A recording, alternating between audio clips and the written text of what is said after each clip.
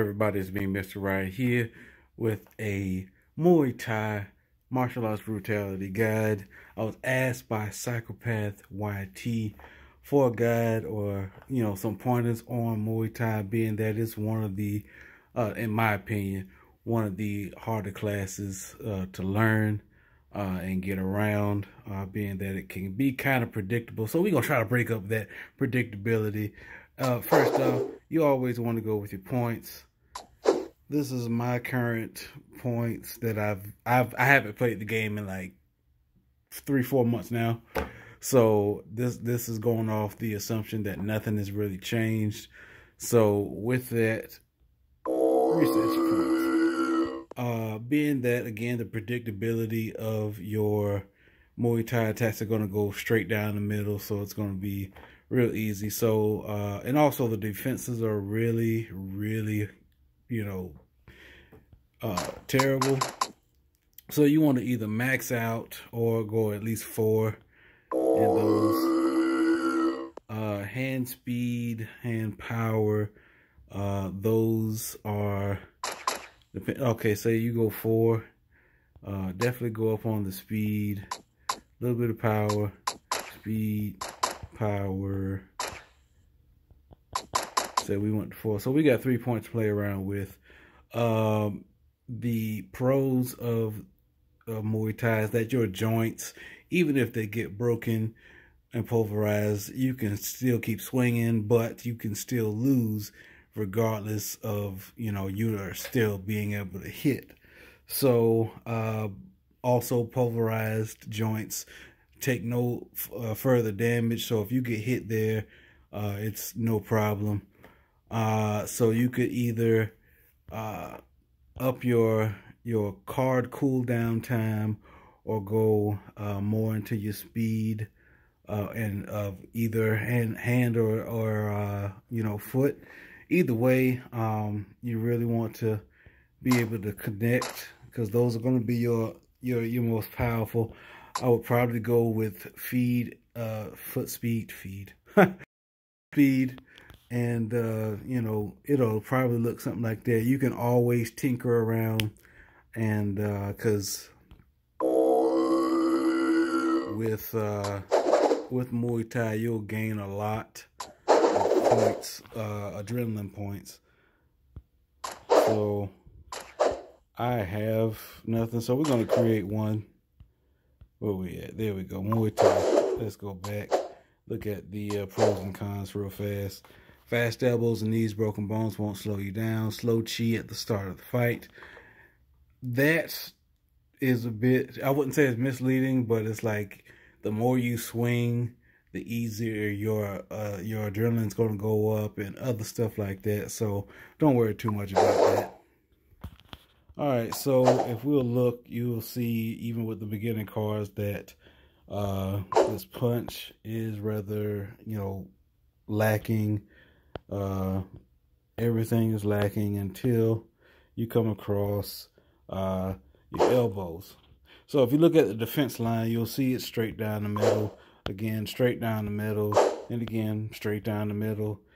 Elbow, kind of straight down the middle to the eye, straight down the middle.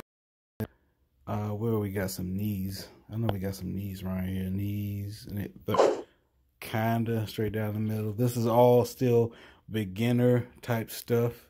So I would probably go with something like the demon knee. With every deck, I would always go with 2 win conditions, because you never know when, one particular condition is starting to become real predictable.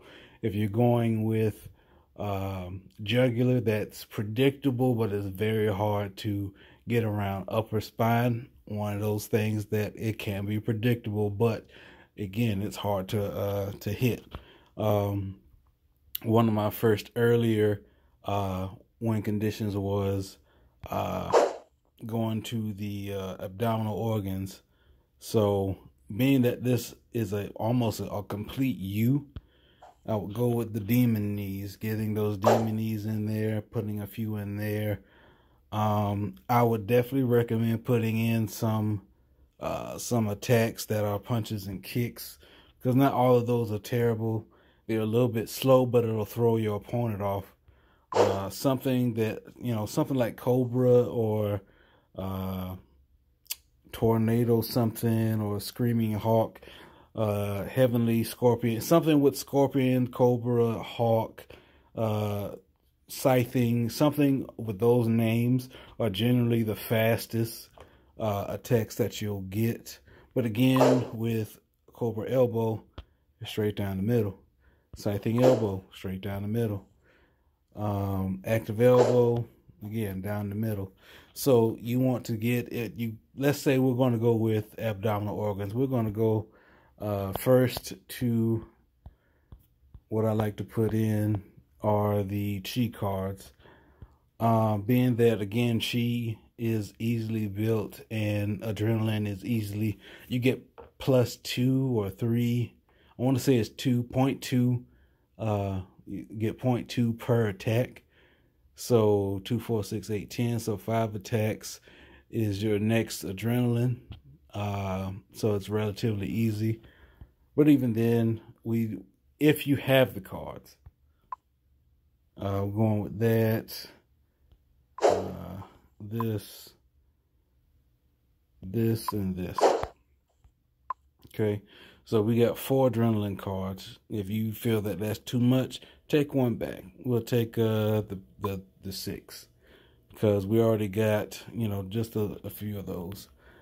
We want to be, I feel you want to be fast with this. So getting 3 speed and maybe a little power wouldn't hurt. Definitely not necessary, being that those cards are going to be relatively hard. Now, I would highly put in,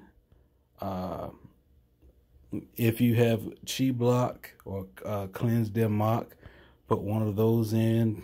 Some Chi Boosters. Now, this is all how I build most of my decks is about 50-50 or 60-40. So heavy on the Chi. You definitely want to go with as much no counter as possible. If you didn't want to do that, you can chance the Chi Shake, which shakes the entire screen, so it's kind of blurring your opponent's vision. Or you can do one of each, and but like I said, you want your no counters in there. So we're almost meeting our mark. I'm not an iron shirt person. You can put it in. You can wear 1 iron shirt per turn until it disappears, and 1 Chi Strike Shield. One of each, completely up to you. I don't use the iron shirt. I just feel that's, if you're gonna get hit, you're gonna get hit. So that's just what it is. It does save you from, whatever. Another and key important card is the short block line. So you can skip Chi Shake and block Fog and go with the lines. So we're about 55, 45 right now. And this is where now you get to pick your attacks, what you want to go for. Particularly, like, I'm a control player. I'm going to try to control my opponent's attacks. So I would definitely probably go with the horrific back kick here that targets the shoulder. Usually 2 or 3 strikes to that particular shoulder will completely dismantle that right or left arm, whichever one you target. And it's usually kind of hard to block. But as you'll see, like, even though you got tremendous power and tremendous speed, it's still straight down the middle. So, again, straight down the middle. Something that you'll really have to, go for. So, I'm going to go for joints and, the abdominal organs. So, you can never really go wrong with ankle shots. Those really control most any and every discipline on the game. What do we got? We got go for vicious,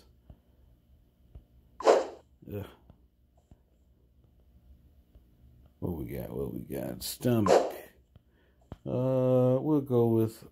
So with the abdominals, I would try to go with 2 of each, and at least 1 joint of almost each, to make it easier.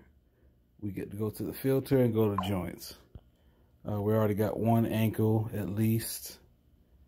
This is the best in the elbow category, the intense scorpion. Again, scorpion type things. You don't have to worry about the pelvis joint. It's kind of like the shoulder joint. If you get it, that shuts down the leg, but it's a lot harder to get to.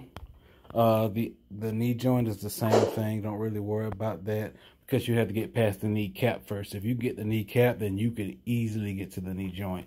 If you want to go with the Muay Thai theme, sure, go with the knees. Those low kicks are devastating. Very, very effective. Let's see, elbow joint. This one is another one, but it's not as potent, in my opinion. Again, do what you want to do. Let's see. Pelvis joint. We ain't gonna do that. We can go with the chop to the wrist. Wrists really shut down a lot of, fist-based disciplines. So we got what, a shoulder, an ankle, and a wrist. I guess it wouldn't hurt to put another ankle in there to shut down the other ankle. Really effective against Taekwondo guys. All right, so we got those, and then we have the abdominals. So with this, you really have only so much. Well, like I said, you want to go. All right, so we got 1 liver, 1 stomach, kidney. We have nothing for the groin, so we will go with that. Where's that? There it is. The tortured front kick. I really enjoy this one here because of that defensive line. So we got groin, 1 kidney, 1 stomach, 1 liver, 2 kidneys, 1 kidney, somewhere up in there.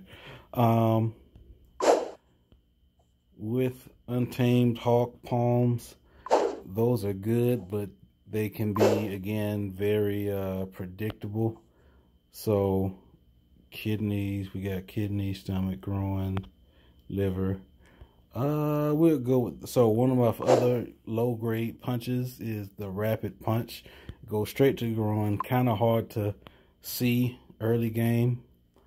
Now we got some pretty good stuff going on here, except for, not too much, that we can really do, because, it's like, again, I don't like being predictable with my attacks. So we're going to go for the head, because some people do use the shield.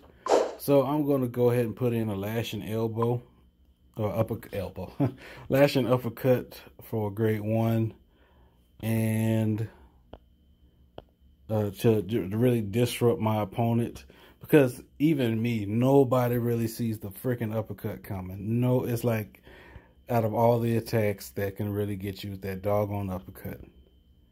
So we'll just really just throw in whatever at this point, since nothing really, at least attack wise, is going to help. That isn't a punch or kick or whatever. So we'll go with the other demon knee, sure. So we got our base kick. Now, this is where your counter game really comes in here. And if you wanted to go ahead and delete all of that, or even go to making your counter deck first, which I would recommend, because you get to see what cards you get to put in. Because as you can see, we already got a few good attacks here with the head. Here's the liver, shoulder blade, lower spine, upper leg, lower leg. joint, heart, elbow, losing battery. So we gonna wrap this up. I would definitely get this. Mando, got a notification. Go with the shoulder. Go with the elbow. Let's see, throat, nose, skull. If you wanted to build a head base type of thing, that'd be totally cool. Multi destruction type thing. Like the nose is easily destroyed, the ankle is easily destroyed. Little stuff that you can just pick off your opponent. That is awesome. Let's see. But the groin, the kidneys, those can go. So it's a lot less work on you in the end game. If you wanted to slow your opponent down with the drop the speed, that'll either make them skip a turn or, you know, it's easier for you to counter. So I'm not going to go through the rest of this, but getting the gist of, you know, getting the counter game down, that is really where you're going to win with Muay Thai. Because, again, being predictable with your attacks is one thing, but countering and having significant power in these counters is really what's going to really push you forward. I would, you know, to wrap up, to get some early, you know, these 1 adrenaline, you know, counters, those will really set you up for the mid to late game. So then you can start banging and crashing into the abdominal organs and whatnot. Comment, like, subscribe. Appreciate it. Psychopath YT.